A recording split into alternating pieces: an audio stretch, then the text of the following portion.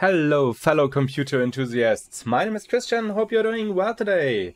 Welcome to the first episode of my game programming series called From Scratch to Steam, where I would like to show you how to develop a video game from the first idea up to the point when we upload the final release to the Steam store. At first, it may sound nearly impossible to develop a video game as a one-man show. But according to my experience, this huge undertaking can be done if we follow these simple rules. And we will borrow the first rule from John Romero's 2016 GDC Europe talk, so let's dive into it. First, no prototypes, just make the game. Polish as you go, don't depend on polishing happening later. Always maintain shippable source code. Second, have realistic expectations. Focus on the most important gameplay elements first. Third, know your skills and limitations. If you're a developer like me, focus on programming and game design. Don't waste your time on the various aspects of game development that you are not good at. It's okay to buy a game asset if you can't create it by yourself. The output is what matters. Fourth, visual progress in every iteration. I have a full-time job, my wife and a son, as well as friends and hobbies, so I have to make every minute count that I can afford to spend on a video game. After each coding session, there must be something that makes visual progress and that I can be proud of. Fifth, do not fall in love with technology or algorithms. Perfection is not our goal. You want to finish a game. Keep your code as simple as possible, and if it works, great. Continue with the next feature. Don't waste your time refactoring. I mean, of course you are going to write better code in future, because you will become smarter, but that will be the code for another game. With these simple rules in mind, let's talk about the game itself and how to start. So in general, it helps to differentiate between the three major phases of game development process. I used to call the first phase the exploration or concept phase of a game. That's where you find and or refine your game idea, from something that is in your head to some sort of a visual and in best case testable prototype. During the exploration phase, it is important to define the core gameplay mechanics and fiddle around with your main idea to see what works great from a player's perspective and what can be ignored in the final game. It is also the phase where you come up with a clear vision of the visual aspects of your new game. We could do that by creating a mood board with screenshots and videos from other games, comics, videos, movies that inspired us to make the game.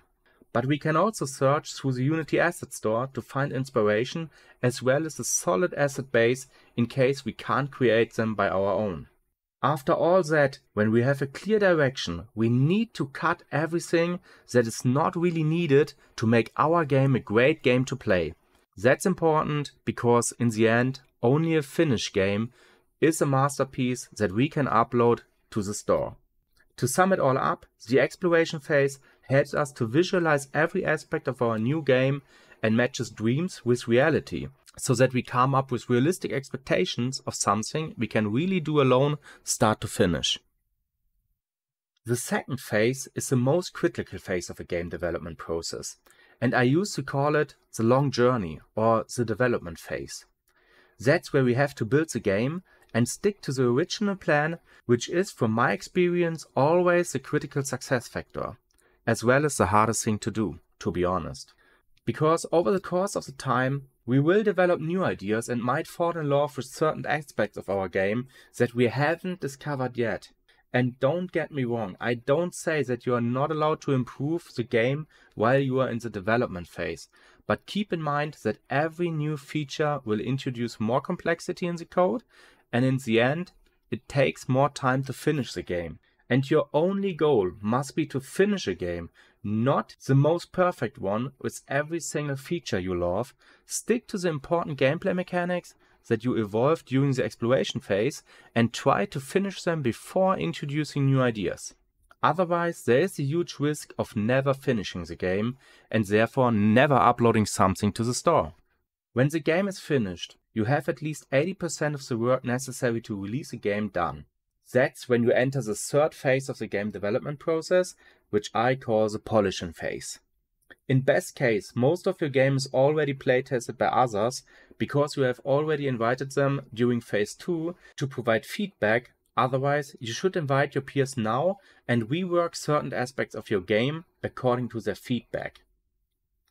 That's where you fix most of the bugs before release, as well as playtesting everything as much as possible to see whether it already makes fun or if you need to further improve before you upload your masterpiece to the stores.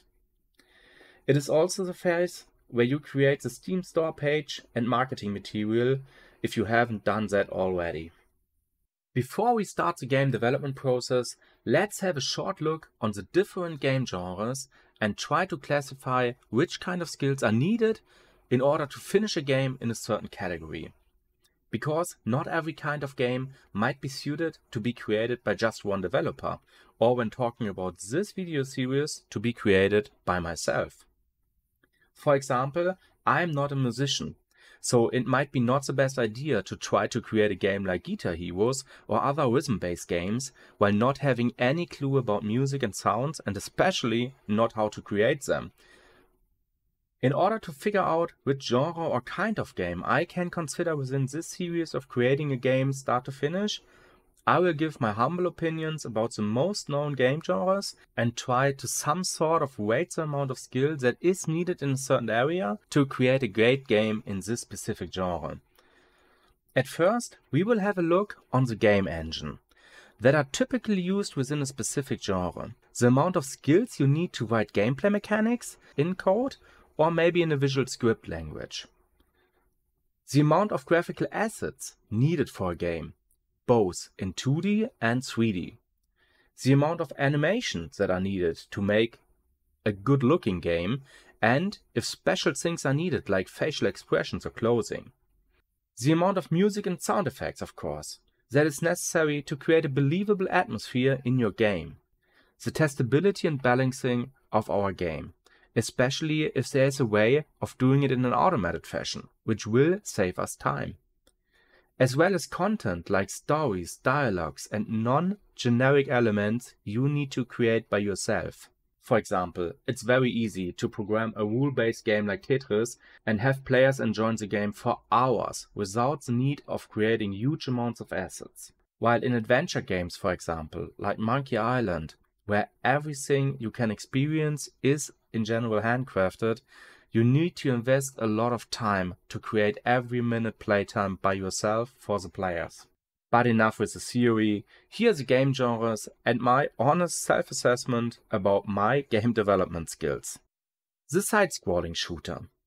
Some parallax scrolling backgrounds combined with some handmade, mostly procedural generated levels, and I have a side-scrolling game that might be very fun to play. I think this kind of genre is, if we can find the right assets in the Unity Asset Store, a game that we can easily do as a one-man army. In my opinion, the major work is to design the bullets and to write a believable and fun procedural level generator that creates a game that is easy to learn but hard to master, as well as designing bosses and enemies that are challenging and in some sort predictable so that a player can get better over time. Music and sound is important to those games, but I think that everything you will find in an asset store will do the job. In my opinion, side-scrolling shooters get a rating of 4.5 out of 5, where 5 is very possible as a single developer, while 1 means, in general, it's nearly impossible to do it alone, or at least it's impossible for me. Don't forget, it all depends on your specific skill set, and the overall rating is based on mine, so it will be different in your honest self-assessment.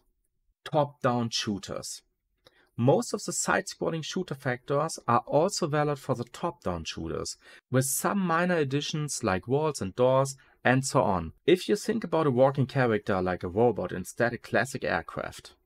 AI might also be something that is more critical than in a side-scrolling shooter, especially if there is no auto-scrolling and enemies do not disappear when they leave the screen. So in my opinion, it might be a little bit more difficult to code a top-down shooter than a classical R-type like classic side-scrolling with auto-scroller. But on the other hand, I know that there are very easy to use and great value gameplay engines out there, available at least for Unity 3D, that makes creating a top-down shooter very doable for a one-man show. With this information in mind, I would rate the top-down shooter genre 4.5 out of 5 when it comes to the feasibility to create such a game by myself. Real-time strategy. Back in the days, RTS games like Warcraft and Starcraft were king, both in competitive multiplayer as well as big story-driven campaigns. We needed terrain, a bunch of units for at least 2 different factions, as well as a very nice artificial intelligence that is capable of playing macro, meaning taking care of unit production and economics, as well as micromanaging units in combat situations.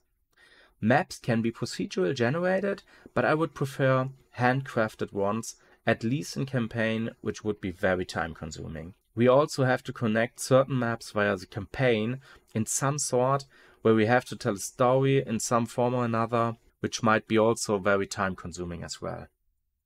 Therefore, skirmish battles against the computer and multiplayer are the only options in my opinion, but to be honest, multiplayer is hard to work with as a single developer, because testing is much more effort, and even if you use a multiplayer framework of your game engine, it increases the complexity of the game very much.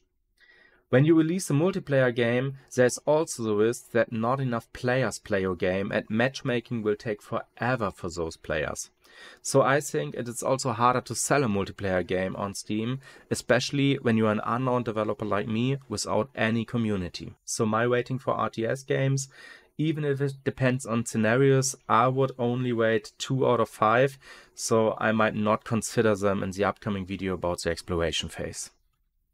One of the favorite game genres of all time is the classic first-person shooter, game like Doom, Halo and the Call of Duty series. Basically, we need a floor, some walls or terrain, simple mechanic to move a character paired with a lot of guns and enemies, and we are good to go to have hours of fun. It might be as simple as it sounds, and many engines come with great first-person shooter support, like the Unreal Engine, which has first-person in its DNA.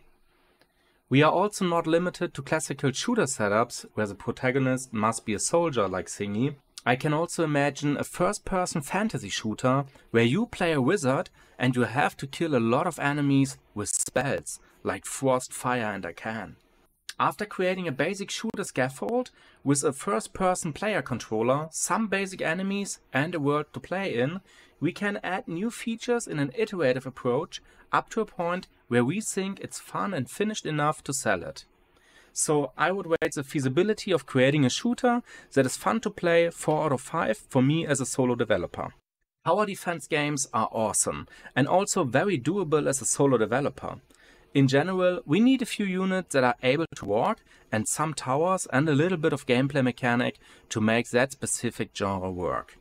We can create a tower defense game in 2D as well as 3D, and we have to come up with a good balancing mechanism that makes the game easy to learn but hard to master. From my experience and with all the assets that are available for sound, music, shaders and animation, and also 3D and 2D models, we can easily create a tower defense game that is fun to play and where we don't have to create every asset by hand. I am very confident to finish a tower defense game, so I would give it a rating 5 out of 5 from my perspective and my skill set as a solo developer. To be totally honest, I fall in love, I guess it was in the 2000 or 2005, something around that, with MOBA games. During the early days with Warcraft 3 and the mod Defense of the Ancient or just Dota. We have come a long way since then with Dota 2 and League of Legends and all the other awesome MOBA games out there. But for me, as a solo developer, I will keep them out of consideration because balancing is not easy in that genre, and building a community that is big enough to make matchmaking fun is a full-time job by its own. So in my opinion, we should skip the MOBA games for today, and I will rate it a solid 1 out of 5.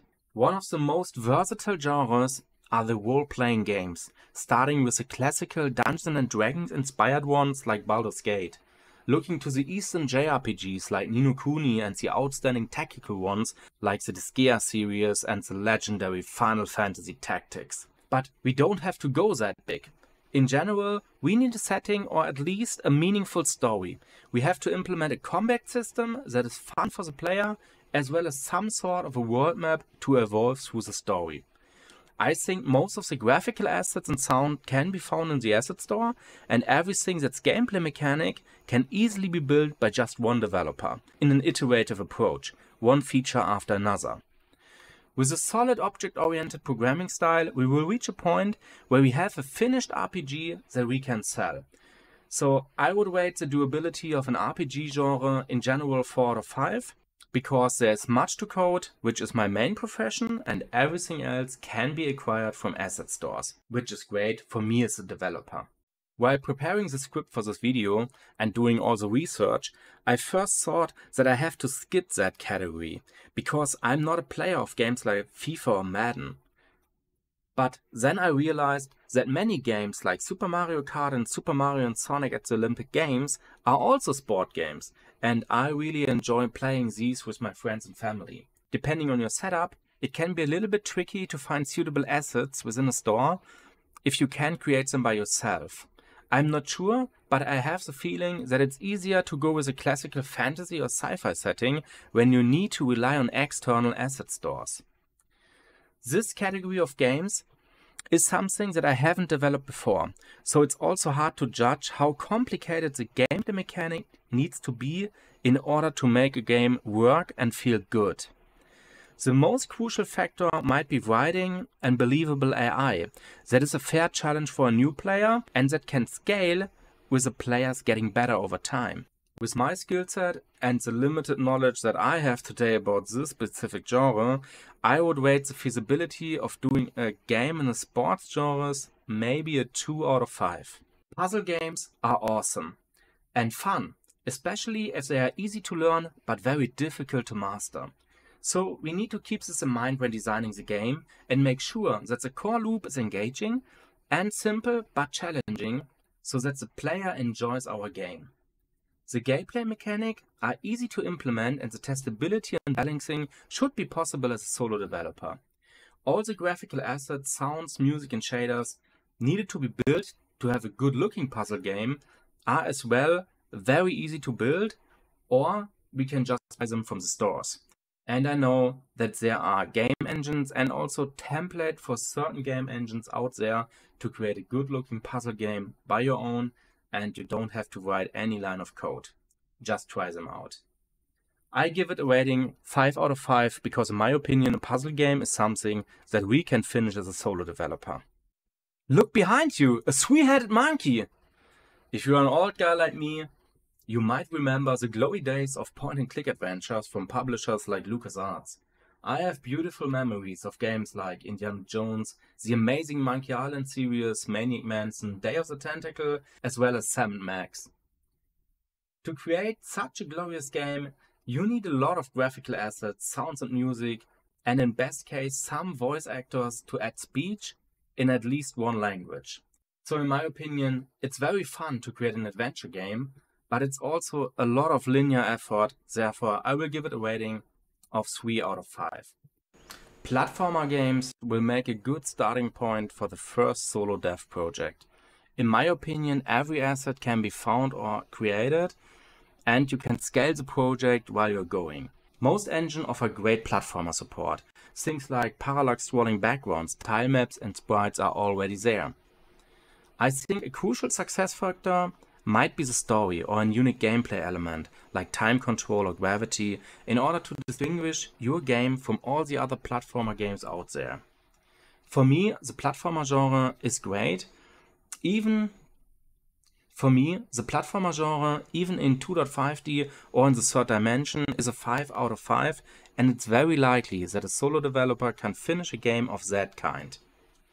After having this deep dive into 14 game genres and analyzing nearly 100 games, I come to the conclusion that we will mostly consider tower defense, tactical RPGs and roguelikes, as well as platformers and shooters in the upcoming video about our exploration phase for a full game start to finish or start to Steam store video series. Stay tuned and thanks for watching this episode of ILTPWC, and don't forget to play with computers. because we love to play with computers since the day we were kids.